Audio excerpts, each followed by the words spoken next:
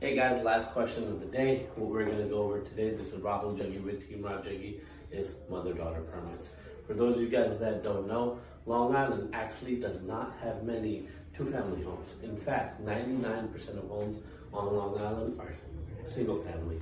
So, how do some of these homes have two kitchens in there? Very easy. It's called the mother-daughter permit. So what counties like Nassau or Suffolk say is, if you have a legal family member staying and you can prove cause, you will likely be able to get two kitchens permitted into a home.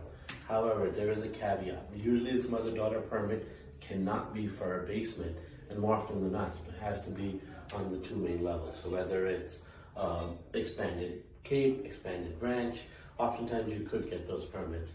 Now, one cool thing you want to know about a mother-daughter permit is usually this permit does not transfer over.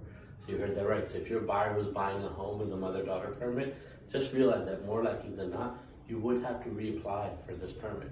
And if you need help with that, give us a call at Team Raj Jaggi. We'd love to help you. Give us a call at 516-996-3633. Again, it's 516-996-3633. Rahul Jaggi with Team Raj Jaggi. We can give you any details you want to know about mother-daughter permit, how to apply for it, how to buy a house that has a mother-daughter permit, or anything else. Thank you.